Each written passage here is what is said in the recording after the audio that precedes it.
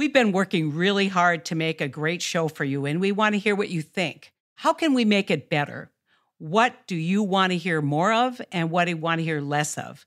Give us your feedback at One Country, all one word, onecountryproject.com/feedback. It'll only take a couple minutes, and we really need and appreciate your input. What do you think of the hot dish? We want your opinions. Go to onecountryproject.com/feedback and just answer a few questions so we can ensure this podcast delivers just what you want.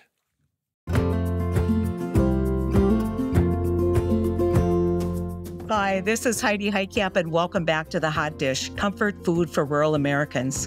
We're talking with some interesting people today. First up is Nick Foriezos.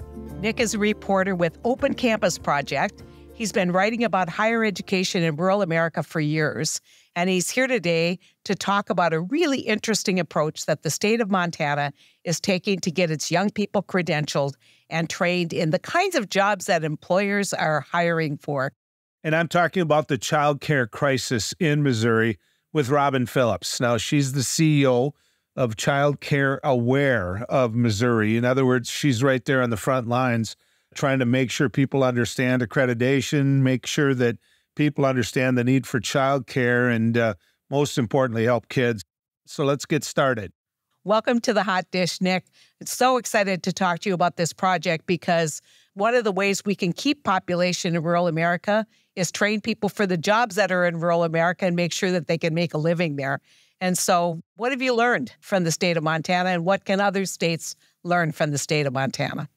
Yeah, Heidi, thanks for having me. As you know, I report on rural higher education. I'm the only reporter in the country who's dedicated just to that. And in my coverage, I've seen so many challenges where students don't know if, the degrees that they get, if the education they're paying for will lead to a job or a career. You see most companies not sure if a recent graduate with a program, with a degree, is actually going to allow them to do the work and make them qualified. And you see most universities aren't even quite sure if the curriculum they have will lead the students to get the job. So all around, it's a challenge that people are trying to face. And in Montana, they're gathering together some education leaders with a nonprofit called the Education Design Lab, and they're trying to solve some of these issues with micro-certifications and micro-pathways. Well, I think there's been a lot of discussion in the last 10 years about overqualification, people putting things on job qualifications where you may not need a 4-year degree, but a certificate could do just as well and be a lot cheaper and get you into the workforce a lot faster. Is that what they're talking about, or are they talking about revamping the entire system of higher education? Well, I think it won't be completely revamping higher education, but there is a portion of it that can be. And you're absolutely right that this program is meant to get people into careers faster. And so what exactly they're doing is they're taking 12 Montana colleges, in most states they'd be community colleges, 2-year schools, and they're creating these 12 to 20 micro pathways. These are stackable credentials that can be flexibly achieved.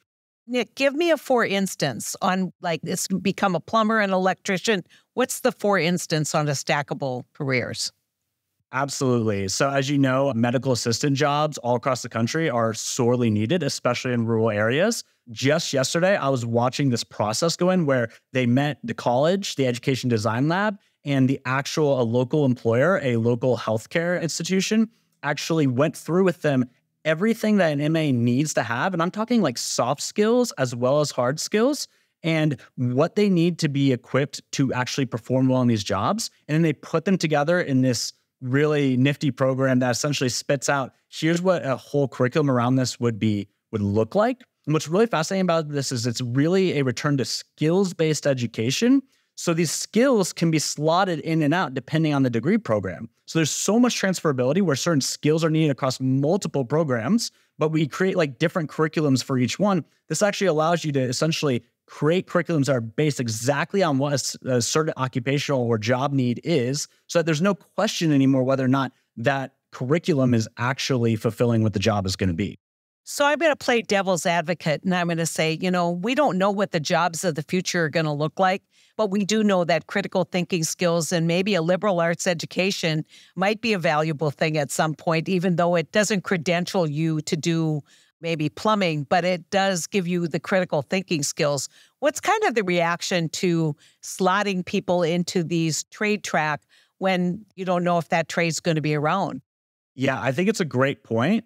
I think one, you have to look at it from the perspective of the student, and you have to be able to give them options that make it clear what their route is going to be and what their potential outcomes are going to be. So one thing I think that's promising about programs like this is because they get the employer output up front, they can actually say when they show you the credential, hey, this is how long it's going to take. This is the average salary. And here are the list of employers who have already approved this credential set. They're saying like, you are already qualified, right?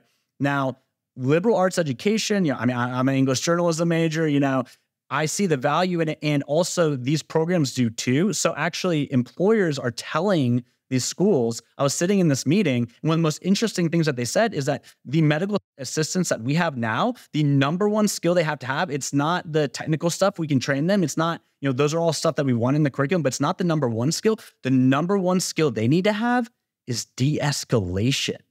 Isn't that wild? When you think about it, that they spend half their time getting phone calls trying to talk people through really difficult mental health situations.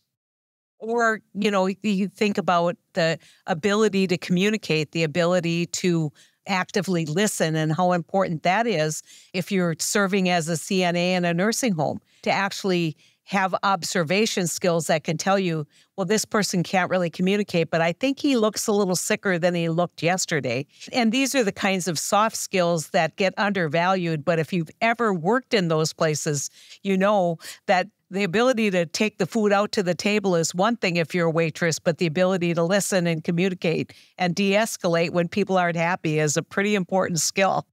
And so what I would say to that is let's separate out programs that do belittle those types of skills and programs that are more direct pathways to careers that the professionals themselves, the industries themselves are telling us that those soft skills, which are now being called durable skills by many people, those are required as well. And they are part of the job description.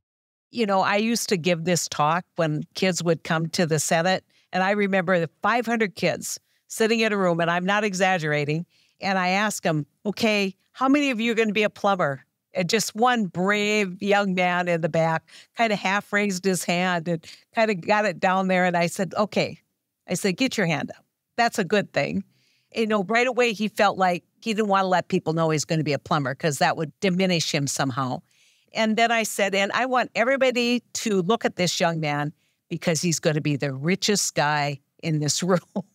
Because I said, I don't know what you're all going to need in life, but you're all going to need a plumber.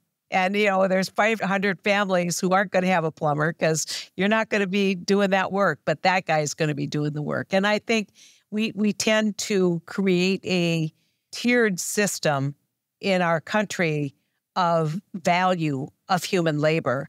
And, I think that's one of the things that people repel from or parents repel from when you say, well, get a credential, don't go to a 4-year college. What is Montana doing about that kind of attitude problem? Yeah, I think that they're taking it head on, but also it's difficult to change culture and perceptions, right? I do have a problem with how much of the rhetoric seems to be like, okay, now every rural person needs to be either a welder or a nurse. Like if you're a guy, it's a welder. If it's a woman, it's a nurse. And that's not even true with... Don't forget that truck driving. I was going to say, like, just because those are where opportunities are does not mean that we should be shoveling everyone into it and telling them that actually you don't even deserve to have another type of education. What we should be doing, though, is educating them on the options they have.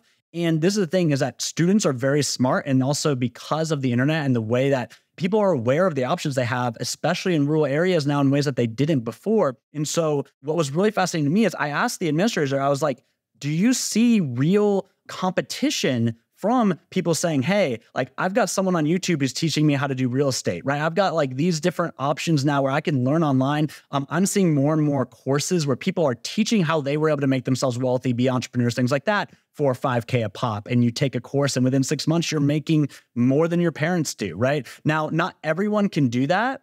And not everyone will be able to be an influencer, which is a whole separate category. But these kinds of teaching methods and students are seeing those options are available and some of them are choosing them. And so the same competition you're seeing where less people are going to 4 years and more are going to 2 years now, That competition is now going to be shrunk and faced on 2 years now in community colleges, and they're trying to adapt to the fact that you can take a 3-month course and be working in the field like that now. They're trying to offer some of that, but it's real competition from, gurus online, some of who actually do a good job and some who don't, but there's a ton of competition now. Yeah, you mean in the education space and the training space. And I think we've come to expect or know that credentialing, from a legitimate organization or academic unit that actually says this person has been through the rigor of this kind of training. But one of the things that we've seen in the student loan debate is all these fly-by-night folks who have been given the opportunity to disperse student loans through their programs, and then you end up with a degree that's not worth anything. And it's been particularly difficult for veterans because a lot of times those for-profit groups take advantage of the student loan program and students are stuck with high rates. In fact, Biden just dismissed and forgave a bunch of loans from organizations, for-profit organizations that have preyed on people. So I guess one of the things that I would ask you is, what about credentialing? What about making sure that you're not going to be taken advantage of in a for-profit or fly-by-night organization? How should students avoid that problem? It's a difficult challenge, and you don't always know what you're stepping into. But I always advocate to people to be getting work experience along education so that they see where they actually like what they're getting into and what the actual opportunities look like. I also see micro-credentialing programs like this, and particularly skills-based ones. So here's what's so exciting about this. If you teach courses that are really just a packaging of a bunch of different skill sets that are put into badges, which is what this program is, and there are other ways to do it. But if you have a badge that says, I have all these skills, then think about what that means for being able to quickly pivot that across different degrees. There are so many different degrees where these both durable skills, the communication skills, things like that, and also the technical skills apply across multiple degrees, but you get no credit for that. You don't, right now, if I have a technology degree that transfers across multiple mediums, it doesn't matter that I have the skill set, I only get credit for the one degree I got. Well, what if we were to say, okay, they packaged all this and they received these skill sets, and now there's 7 of those 9 skill sets are in this other degree. Well, if they just go and get those other 2 skill badges, then they've essentially finished that degree too. And that just blows the door open where you're going to have people where you can create curriculums on the fly very quickly to be matched to a specific job and its needs, as well as having students be able to realize like, oh, my skill sets are the important thing, and that's more applicable across more degrees and more job sets than I would have ever expected. What a great example of, you may need to know Excel, whether you're going to be a bookkeeper or whether you're going to be at a nursing home CNA. I mean, so what does that proficiency in Word or Excel, what does that mean for all kinds of job opportunities? It is absolutely fascinating. And what a great example of innovation that we hope will offer not only workload relief, getting more workers into rural America, but creating a more lucrative opportunity. But a lot of this broadband is essential for all of this build out. And I know that we made huge investments in broadband, but having smart people, like apparently those folks in the state of Montana, think about how you're going to deploy that ability is pretty remarkable. So, Nick, any final words? Yeah, huge investments in broadband, huge investments in access to other technologies, and unfortunately, no way in many cases, and this is what I heard straight from people in Montana, that to actually implement it because of the worker shortage, because, I mean, with broadband comes not just internet providers, you also have to have ditch diggers. And unfortunately, you can't get the ditch diggers. So there are just so many ways where the policy we're having in DC is really well-meaning, and I'm really hopeful it gets implemented and, there's good funding for opportunities. And yet I'm seeing all across the country, I've seen it in my home state of Georgia too, they're not actually able to use it the way it was intended. We've got to solve that issue. Yeah, absolutely. What a great example. Thanks so much for joining us, Nick. Come back. Let's talk about other rural issues together. It's been fun. Let's do it. Sounds great.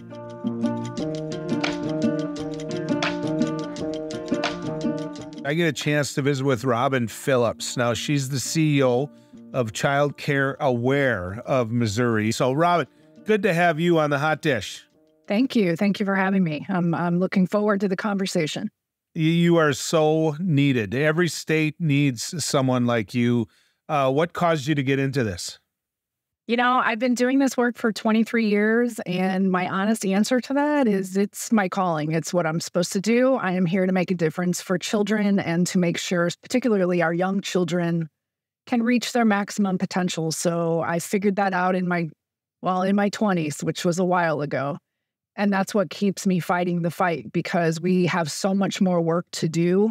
And the changes that need to be made to the childcare system, the funding behind it, the value of our childcare professionals, so on and so forth, is long overdue. And I'm not going to be done with my work until something's changed. Robin, is this a bigger problem in the Midwest than what it is on the East or West Coast? I think it depends on maybe what industry sector we're speaking of, but my conversations with other people like me in other states and childcare wherever America reveals it's a national crisis, period. There is not enough of supply. There is lack of quality. There is lack of accessibility. Parents of many income levels, not just low-income families, struggle to afford it. And so it's like, how do we best meet the needs of those in need of childcare services, which are impacting the ability of employers to hire, retain, recruit, workplace satisfaction, all of those things, because childcare is proven to be an economic development issue and is getting more attention. I guess that's the one thing there's probably several things we can thank COVID for, but from my perspective, COVID is what has peeled back the layer on that onion to help people better understand what's going on, and that it truly is a conversation changer, and we need to put on some different glasses to try and find some different solutions. Robin, I just had my 40th anniversary, which means that my daughter's about to turn 40. You do the math on what happened there. But I'm just going to tell you this, that her mother, my wife, wanted to have a career in nursing.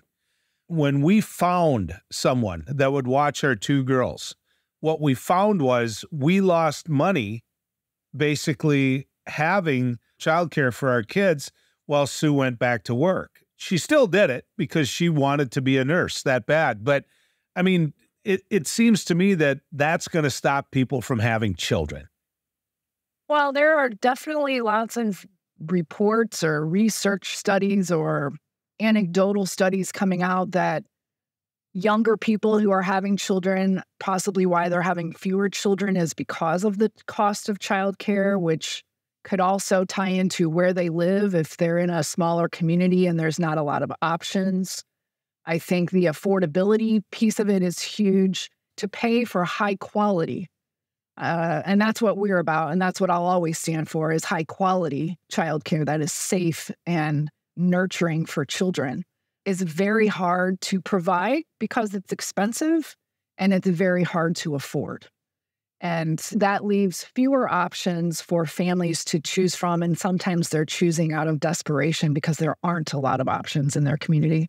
Well, and that's where I wanted to go, which is the issue of quality childcare, certified childcare, and how hard it is to find that. I made the argument back in my legislative days that if the state isn't willing to invest in that, then we're not really investing in a workforce. We're not really investing in the future in terms of the kids and what they're going to learn and be when they get older. I didn't get anywhere. I mean, I and other legislators that I was working with, we were so frustrated at the end of legislative sessions. We couldn't get, and I don't mean to sound partisan here, but it was pretty much my side of the aisle, the Democratic side of the aisle, that was pushing for certified childcare. And to this day, I'm not convinced that they've done enough. I try to see it from both sides of the coin, if you will. Missouri is definitely, from the seat I sit in, and I'm not in the state capitol on a regular basis. I do interact with people there on a regular basis, but the seat I sit in, I've definitely seen progress and forward momentum in mindset and the understanding and the value of early childhood education and investing. To me, that's a plus. But let's put some action behind those conversations. And, I'm not an expert on tax credits, but tax credits were so close getting over the finish line last session in Missouri. Tax credits that would benefit childcare and employers who were investing in childcare for their employees. And it was filibustered within the last 24 hours of session. And it boiled down to, again, my perception of those who were filibustering were doing it for personal agenda reasons and not necessarily for the things that many of us are talking about around building capacity, building quality of life in our communities, expanding access to families, and putting some sort of additional funding mechanism behind something. Because even if the state invests more money, it shouldn't solely be the state, but there should be state investment, there should be federal investment, and there should be investment from, in my opinion, employers as an employee benefit. You know, we staff 18 people here. We're a nonprofit organization, so I'm a little limited. We don't meet FMLA, but I am always going to fight for my staff because it's much more cost effective for me to retain good staff than to keep having to rehire and retrain. And so providing other benefits that support family-friendly work environments, and that's doable for us. We're not manufacturing. We're not having to be open 24 hours a day. So we can do that. But I think it's also the mindset shift of moving from, oh, that's a family's problem, they should figure it out, to, no, this is much bigger. This ties into a much bigger conversation. And I'm finding that more people are coming around to that conversation, but they're getting a little bit of analysis paralysis over what to do in the in-between of passing policy, because policy is a long game and there's no guarantee. In North Dakota right now, and in Minnesota, the biggest problem we have is we can't find workers. We can't find workers. Now, your motivation, rightfully, is on the quality of that childcare, making sure that child is taken care of. Understand it, appreciate it, thank God for you. But there's allies, it would seem to me, that we all should be able to work with, whether it's the Chamber of Commerce, whether it's people that are out there promoting and supporting pro-life. I mean, there should be groups that can come together that say, look, we need to invest in this. And I've always wondered why that coalition doesn't get formed.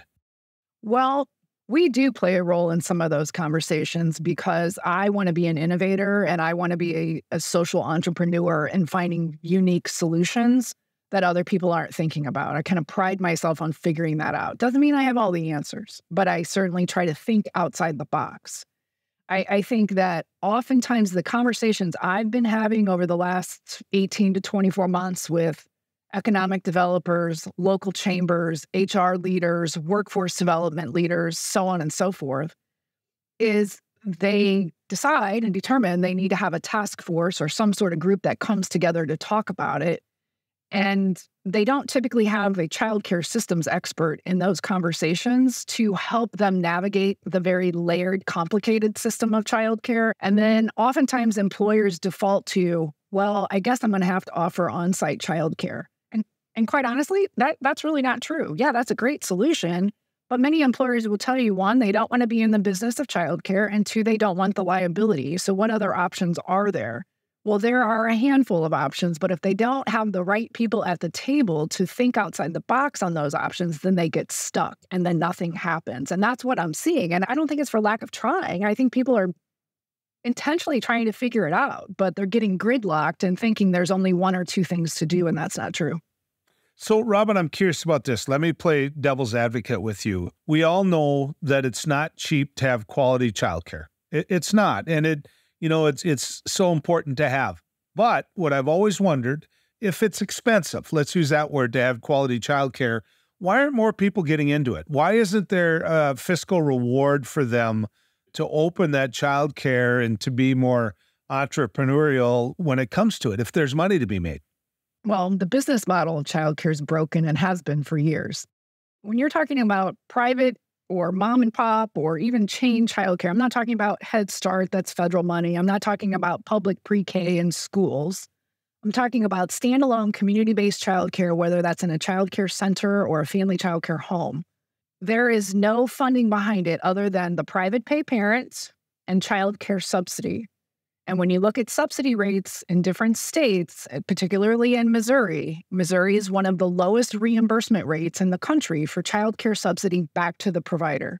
And so because of those limited funding mechanisms behind community-based childcare, because of the funding it takes to go in to maintain their licensing, to maintain accreditation if they've worked on that, to purchase food, which probably has a 20 to 30% inflation rate right now if they're providing transportation, the cost of gas, the maintenance of the building, yada, yada, yada. It doesn't leave a lot of money to pay staff. So in Missouri, the average wage of a childcare worker is under $13 an hour, no benefits.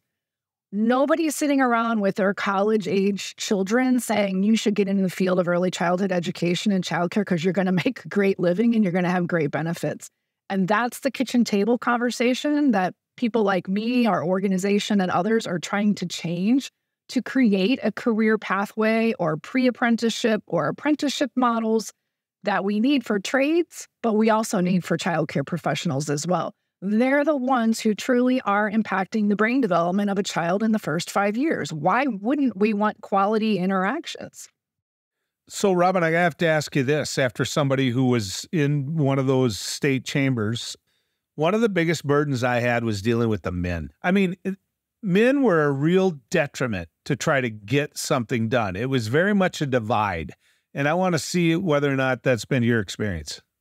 Well, in my 23 years, I've personally been told I should have just stayed home and moms should be at home taking care of their kids. And that's when I look back at them and ask them if they think it's still 1955, because I used my personal example of, well, at one point in time, I became a single parent and I wasn't making a lot of money. And I could have chosen to just stay home and maybe qualified for some benefits, or I could buck up and do what I needed to do to be a contributing member of society and taxpayer and give my child other opportunities to learn and to have a partner in that relationship so that I could, at some point in my life, be someone who could give back, which is what I'm doing right now, whether that's with knowledge, information, energy, innovation, whatever. But I will tell you, though, in the recent years, these past years since COVID, I haven't had as much pushback from men, which is welcoming. And I think they're trying to be understanding. And I think we have people in Missouri legislature of all lenses who seem to be more on board with it. But, Missouri is very conservative. There are still plenty of people that think the government shouldn't be raising kids, which that's not what this is about. Or they think, well, I have family raising my kids, so they should have family too. Well, guess what? Not everybody has that support system. Robin, you need to keep doing what you're doing. Thank you. And you need to find more people to do it. Yes. Unfortunately, I don't believe there is a Robin in my home state. And clearly we need one. So I thank you for coming on The Hot Dish. Thank you for having me. And that's our show today. It's always fun spending time with you on The Hot Dish. We look forward to visiting with you again soon. To learn more about the work of the One Country Project, visit onecountryproject.com. And if you like The Hot Dish, write us a review on Apple Podcasts or wherever you get your podcasts. And to support the important work that One Country Project is doing to elevate the needs of rural America and Washington, please visit onecountryproject.com/give. Thank you so much, and we'll see you in 2 weeks.